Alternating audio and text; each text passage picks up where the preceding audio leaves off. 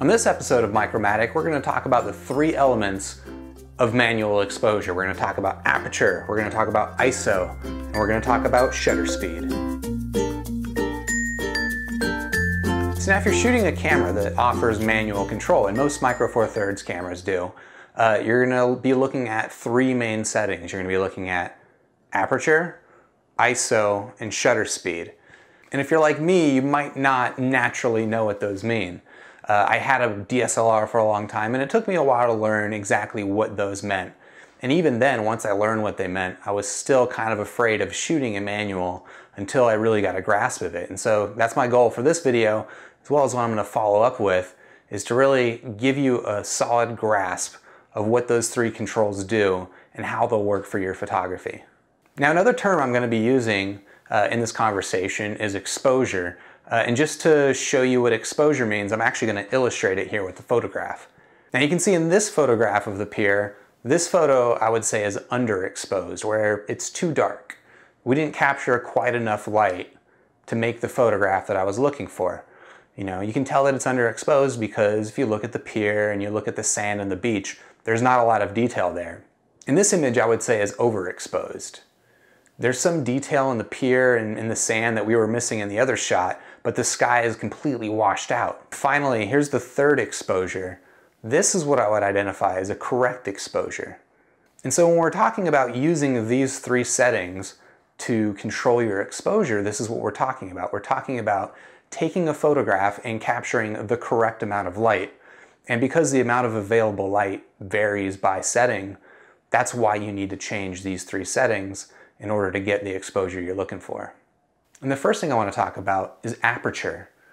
Now, aperture is just how wide open your lens is, okay? Inside of your lens, there is a mechanism that contracts and expands to allow for more or less light to come through the lens, okay? If you're in a situation where you're outside and it's super bright, you might get too much lens or too much light come through that lens. And so what you need to do is you need to close up the aperture to reduce the amount of light that comes through it.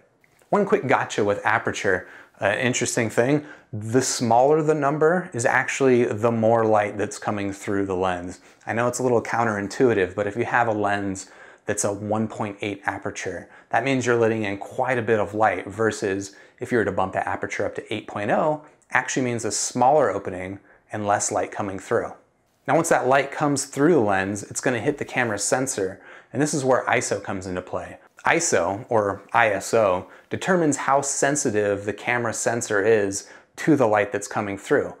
If you have a lower number, that means the sensor is less sensitive, whereas if you increase your ISO, you're increasing the sensitivity of the sensor. Now, as you can imagine, increasing the sensitivity of the sensor will help you make the most of available light when you're in situations where there's not a lot of light available.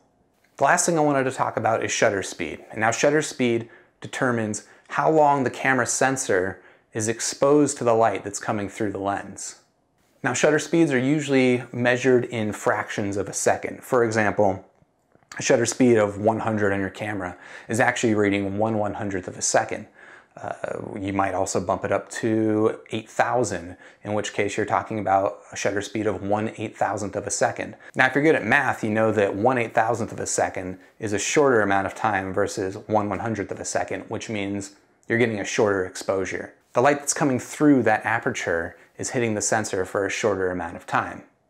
Think of it for a second in terms of getting a suntan. Let's say you're vacationing somewhere that's super sunny. The sky's aperture is wide open. Now you might step outside and apply some sunscreen to lower the sensitivity of your skin, and depending on how long you spend in the sun will determine how much exposure your skin gets to that sun. You might end up with the perfect tan, or you might end up with no tan at all, or you could overexpose and actually get sunburned. That's kind of what it's like when you take a photograph.